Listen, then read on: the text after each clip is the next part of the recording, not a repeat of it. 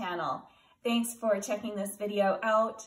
For those of you who are catching me for the first time, I'm Liz Tolsma. By day, I'm an author of World War II fiction, but in the evenings and on weekends when I have some spare time, I love to be in the kitchen, especially doing some baking. Since my latest release, A Picture of Hope, is set in France, and I've always been something of a Francophile, I decided to go ahead and make a series of videos with some of my favorite French desserts. So we're gonna start with Madeleine today. If you watch like the Great British Baking Show or something like that, you will see that they make a big deal out of this and how hard it is and everything. But I have found a great recipe that I will link to in the description box below that is super easy, and they come out great and they taste delicious. So let's go ahead and get started with this. It's really very easy to kind of all throw together. You're gonna start off with 2 eggs at room temperature. Now, if you forget to take your eggs out like I always do, you can just put them in warm water for a couple of minutes and they warm right up. So I'm just gonna put this into a blender, or I have a Ninja, or whatever you have that would work like that, a food processor, because this is sort of a dump and go recipe, which makes it really, really simple. Then you need 6.5 tablespoons of butter that's been melted and cooled. So in that goes. You can see how simple this is. Then I have 3/4 cup of gluten-free flour. Yeah, you can make these gluten-free. Since I'm gluten-free, I'm always looking for really great recipes. Use the Bob's Red Mill 1-to-1 flour. In that goes. I have 3/4 cup of sugar, 1 teaspoon of vanilla extract. Don't use the cheap imitation stuff. This is so much better, and it really does make your Madeleine a lot better. So that goes in. That's the real stuff. It smells really good. And then I have 1/4 teaspoon of salt. And finally, to give it a little brightness and a really good flavor, I have the zest of 1 large lemon here. And so I'm just gonna dump that in along with everything else. First time I made these, I forgot to put the lemon zest in. So I had a couple in the pan already. I just sprinkled some lemon zest on top of it, and then I put the rest in.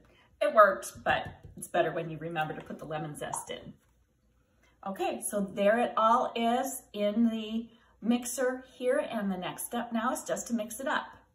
Okay, so now we're ready to blend this up, and so I'm just gonna blend this until it's really nice and smooth. So make sure that everything is well blended and scrape it down a couple of times before you're finished.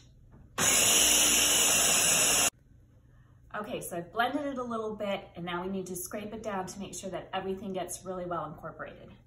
So I'm just going to take this, get that flour all down in there so that that gets well incorporated. Okay, so now it's all blended up. I've scraped it down a few times while I was blending it, and you can see it's pretty thick, but it's all nice and smooth and blended together. Okay, so now it's time to put it in the Madeleine pan. And I will, again, leave a link to this pan. This is a special Madeleine pan to make that special shape. And what you're really looking for is the hump on top. It looks like a humpback. And this pan really does a nice job. It's not that expensive. It comes out really easily.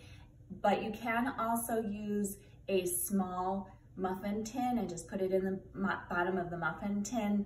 This just looks prettier and it turns out better. You get that really nice hump that's very classic with Madeleine. And this wasn't that expensive. So I'm gonna scoop it out, and you don't need to fill the whole thing. I use a tablespoon, a regular tablespoon, and I just scoop it in there. And you don't need to smooth it out because it will just sort of fill the space as it bakes. So I'm just going to put this in here.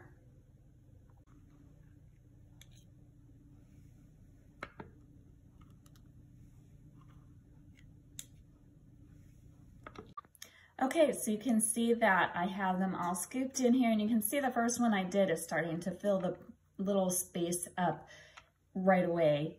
Now the next thing to do is just to bake them. Okay, so I'm going to put this into an oven that's been preheated to 350 degrees, and I'm going to bake them for 8 to 10 minutes until they're golden brown and they have that nice hump on them. So in they go.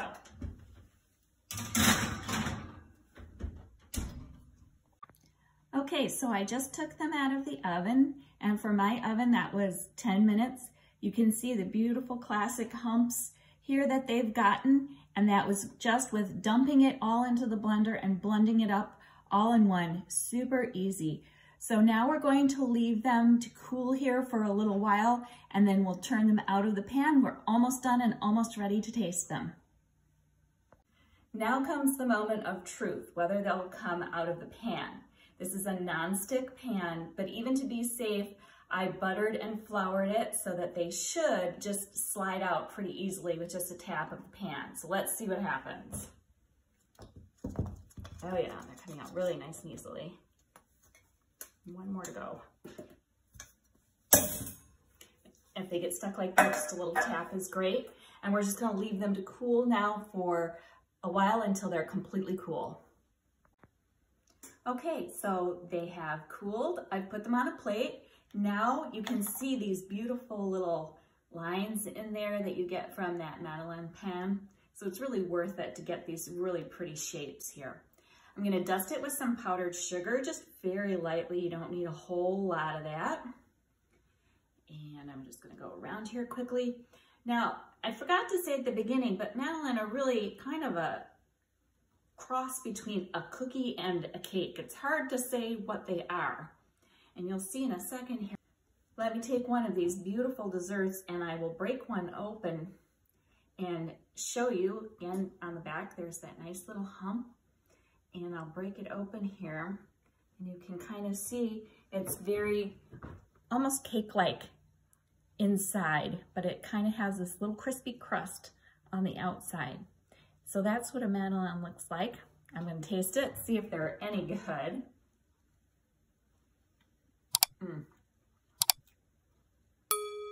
Absolutely delicious. That lemon is in there, but it's not too strong. And even with the gluten-free flour, you can see that it doesn't fall apart. It's not crumbling or anything like that. They hold together really nicely. You can't tell at all that these are gluten-free. So I hope that you enjoyed this video, that you learned how to make these, that you go ahead and make them yourself. They are really delicious and really worth it. Thanks for joining me. I'll see you next time. Bye.